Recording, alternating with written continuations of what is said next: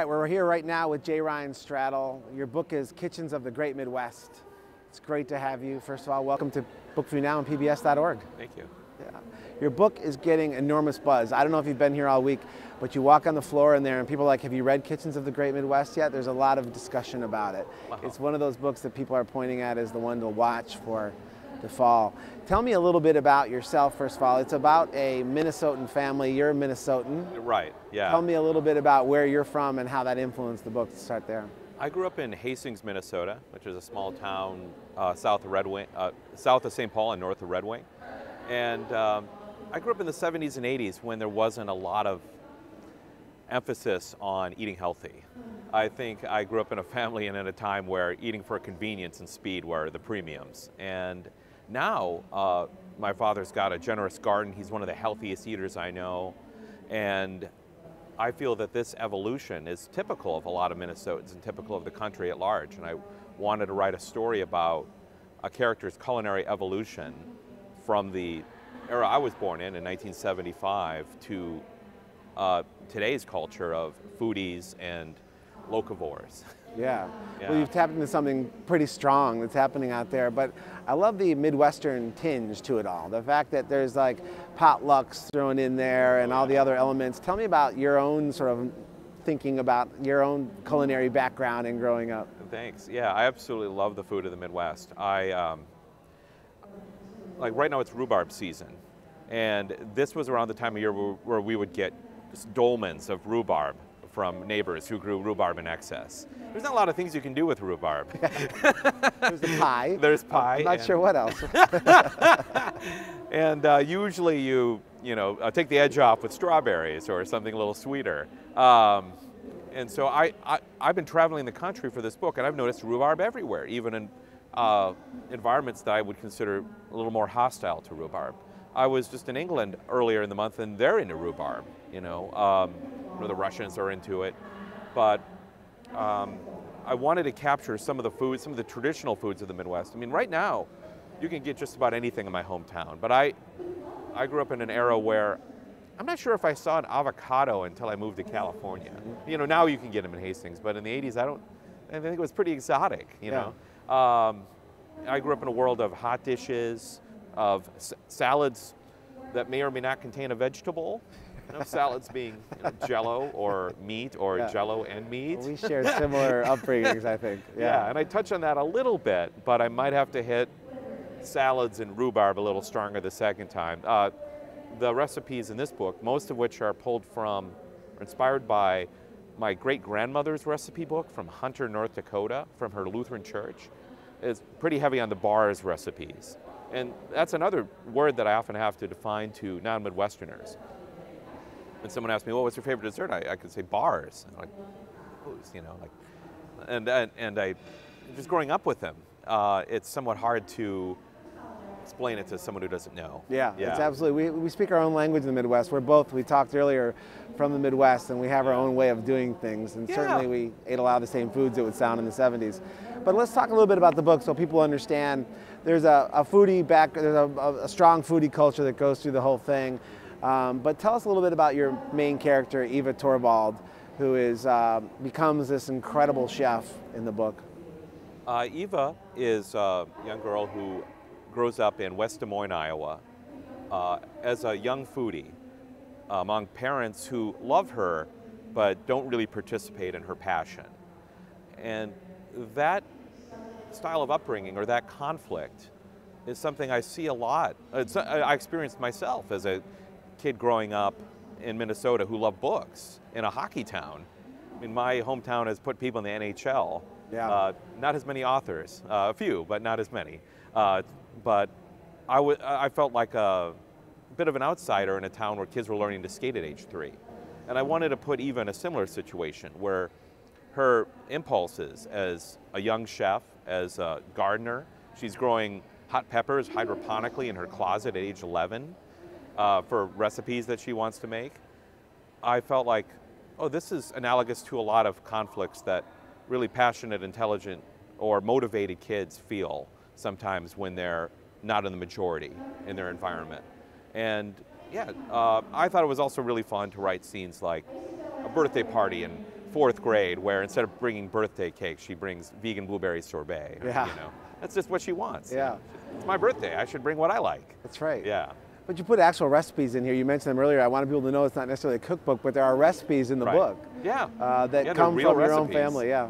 Yeah, I've read a few early reviews that doubt whether the recipes are real or not. Yeah. They're real. They've been passed down for generations. They're the same kind of high-calorie comfort food that kept people warm in the winter and bulked people up to go, you know, work on farmland in North Dakota and Minnesota. Yeah, the story is one where I think, and the cover is beautiful. I mean, for anybody, thanks. and it's probably been on screen a couple times, but a real winner of a cover. Yeah, Talk I'm about your very name, lucky. Jay Ryan. When I asked, when we were first talking, I was like, does he go by Ryan or does he go by Jay? But it's Both. Jay Ryan. Yeah, but I prefer Jay Ryan just because it separates me from the Jays and the Ryans of the world. There are a few other Jay Ryans out there, 2 of whom happen to also be Midwestern. But I was named Jay Ryan because my parents intended to name me Joseph after a great uncle of mine who had died right before I was born.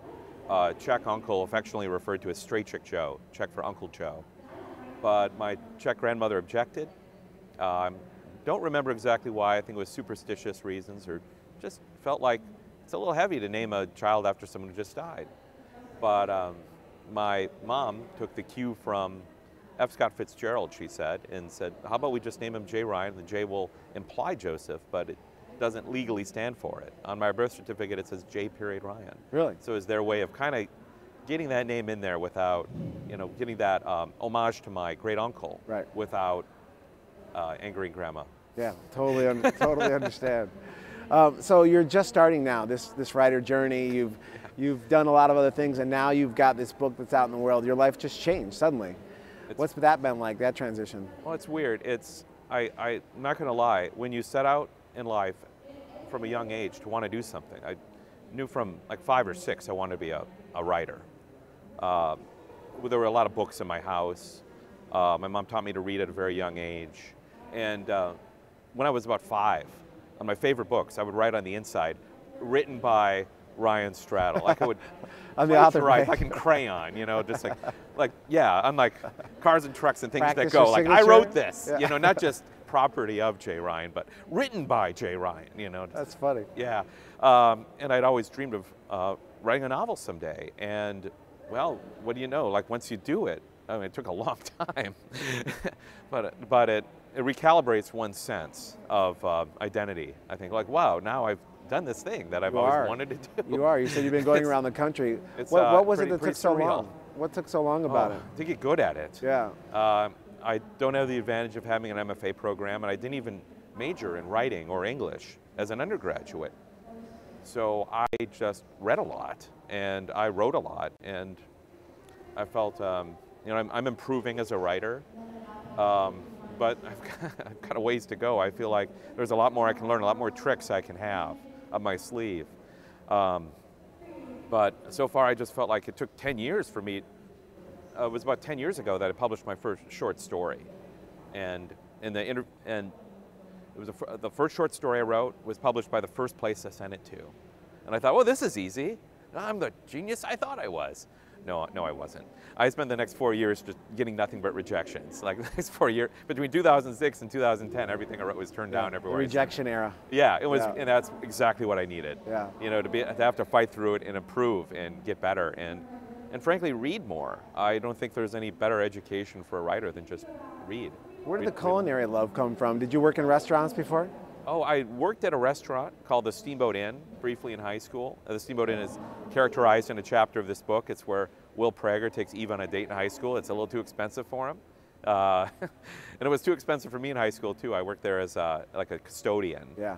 And that's the one restaurant I've worked in so far. Mostly I'm into food as an enthusiastic end user. Yeah. I make breakfast sometimes at home, but I'm not a 3-course meal dinner kind of chef. No, not at all. Not So even with the close. Midwest, oftentimes it takes a while for things to kind of make their way in. Sometimes, yeah. But Minnesota seems to have really embraced, and some of the parts of the Midwest really embraced that sort of the sort of food thing that's sweeping across the nation. That was yeah. one that made its way quickly to the Midwest. Oh, absolutely. And I think there was interest in it all along. I've always felt that the Twin Cities had at least 1 or 2 of everything growing up, even before the fascination with world cuisine and the current trends in eating healthy or eating more mindfully, I felt that there were options in the Twin Cities. There were vegetarian restaurants, all kinds of ethnic restaurants, and I went to all of them, as many as I could, in high school. As soon as I could drive, I was going to, the Barbary Fig in St. Paul. I was going to Sawat Di Thai, Fujiya, just hitting all of the... Were there others like you in high school, or were you just like on a track? There was at least one other, my high school girlfriend. Yeah. Yeah, who is also an enthusiastic... That's not really normal. I mean, most kids in high school are still breaking out of the McDonald's days. I mean, they're like, to step forward into a real cuisine world. I was spending my disposable income on ethnic food. Yeah. That's excellent, yeah. I'm sure there's a lot of students, a lot of high school students like that now, and there probably are even hundreds, if not thousands, of teen food bloggers. Yeah. But at the time, the internet didn't exist. We had no way of knowing if there were other kids like us. We just knew that's what we wanted to do on a Friday and Saturday night was, have some injera at an Ethiopian restaurant. Yeah. That sounds like a perfect night, actually. Well, thank you so much, J. Ryan Stradal, for being here at Kitchens of the Great Midwest. A beautiful book, wonderful debut. Excited to see that you broke through and that you stuck with it. Thanks. We're glad to have you here and to be able to read your book. Thanks for joining us today. You're welcome. Yeah, Thank you. It's great to have